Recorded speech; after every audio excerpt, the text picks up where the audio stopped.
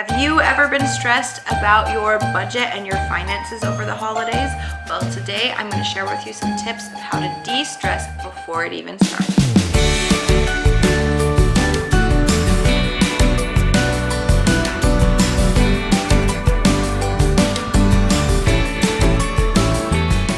Hey guys, and welcome to Anderson Lane today. Today is the first day of our 5-part series about managing holiday stress. If you're new here, please don't forget to like and subscribe down below if you like what you hear, and join our family so you don't miss out on any of our content. To kick off this series, I wanted to start with finances.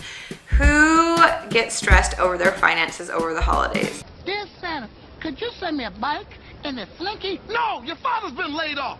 I know I have a budget and everything, and I still get stressed out about how much I'm spending because it's more than I usually spend in the time period. Even though we're prepared for it, it still kind of stresses me out and makes me feel anxious. So I wanted to share with you guys some tips about how to de-stress when you're talking about money during the holidays. My first #1 de-stress tip for the holiday budget crisis is to do that. Make a budget. And in order to do that, you need to make a list. And honestly, the best way to keep this stress-free is to start your list at the beginning of the year.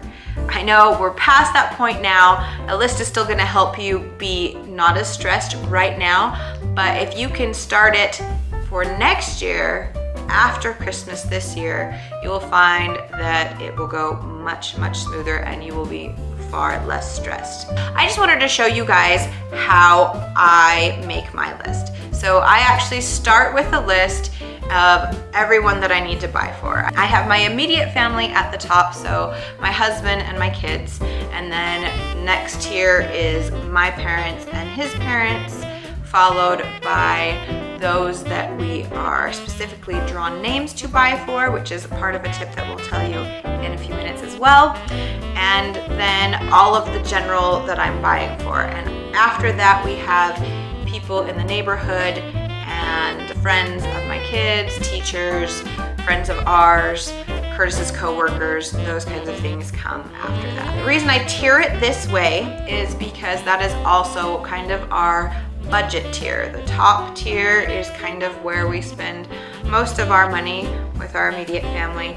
Then our parents is usually next, and the people that we are specifically supposed to buy for, and then all of the rest kind of trickle down. I suggest that you get with your significant other and discuss your budget. This way you can discuss exactly who you both need to buy for, who's on that list for both of you, how much you're ready to spend or you can spend on each one of those areas. Now that you have your names and your budget on your list, it's time to kind of get some ideas of what you want to buy. What will happen if you don't have a written list of some ideas that you want is that you'll randomly grab things and you'll be like, oh, this is only $5 or this is only $20 or, you know, and then you'll all of a sudden realize that you spent like $200 on one person and like $10 on another. So have that list out and ready for you. I like to put mine on my phone on Evernote so that no matter where I'm at, I can see where I'm at on my list, and then when I know that I've checked a person off, I highlight it in yellow.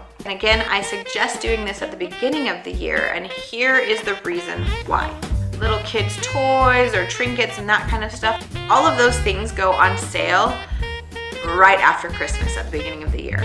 And different things go on sale throughout the year. So if you're planning on, hey, one of the kids needs a new bike, maybe we can do that for next year. Keep a lookout, see when those are going on sale. And then you can put it away and pull it out for Christmas. And that doesn't go with just like bikes, that goes with appliances, that goes with sheets and bedding and clothes. All of it is gonna go on sale because they're trying to get rid of it so that they can bring in new stuff next year. This also spreads your budget through an entire year, so you're not getting a financial crunch right in November and December, so it doesn't seem quite as tight. Third area that we're gonna talk about is tips and tricks to save you money. So the first tip that I have is if you know that you're an overspender, or if you know that you wanna strictly stick to your budget, take it out in cash. Now, you do have to stick to that because sometimes people will be like, okay, what I have is what I have for today, but I still need to go get a few things, so I need to get some more money out. Stick to your budget. stick to your budget. Okay, so tip number 2 is about making gifts. Now this can go 2 ways. So we make gifts for the nieces and nephews that we draw names for. The gifts that we make are usually far more expensive than us going and buying them. The reason we do it isn't about the price tag, it's about them getting something that's homemade that we spent time on that they can keep for a long time. But homemade gifts aren't always as expensive. For my neighbor gifts, I usually make treats or jams or things like that. This saves me quite a bit of money, and it's something that I know that they can use.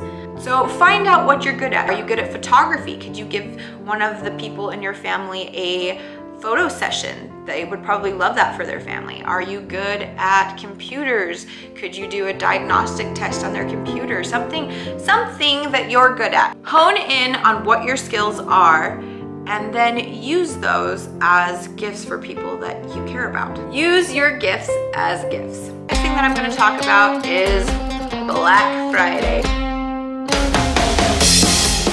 I still do Black Friday shopping, but I do it the smart way. So you all know that you can find the Black Friday ads long before the week of Thanksgiving.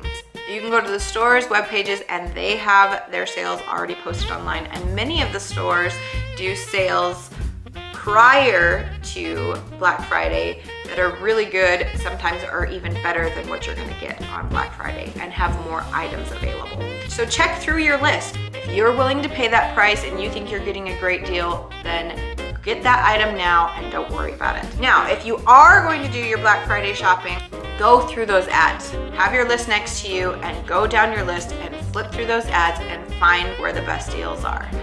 This way, when you're going Black Friday shopping, you know where you need to go, which items you're gonna get. You're streamlined, you can get in there and try to get out as fast as you can.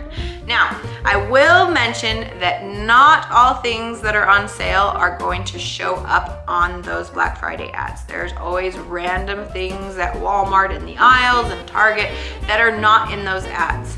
Stay focused is what I have to say. Or if you know that you're gonna pick up a few of those things, then add that into your budget. Whatever that budget for those incidentals is up to you, but put that in your budget beforehand so you know that you have a little bit of leeway for those grab items that are in the aisles that are gonna get you.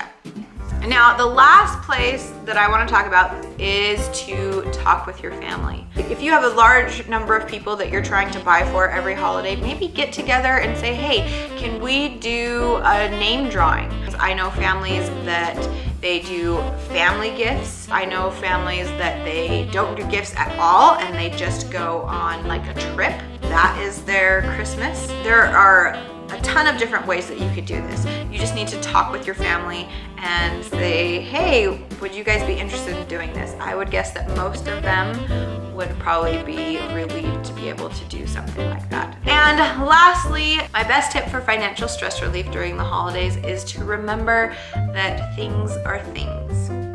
At the end of The Grinch, it wasn't about the things, it was about the people being together, and in the end, the holidays are about people being together and sharing the spirit of Christmas. So it's not about the gifts, it's about the people. Feel the spirit of Christmas. I promise it will de-stress you. Your financial burdens will be lifted and you will have a far more enjoyable holiday. Thank you guys so much for watching. Please leave your holiday budgeting and financial tips down below. We'll see you again next time, guys. Bye.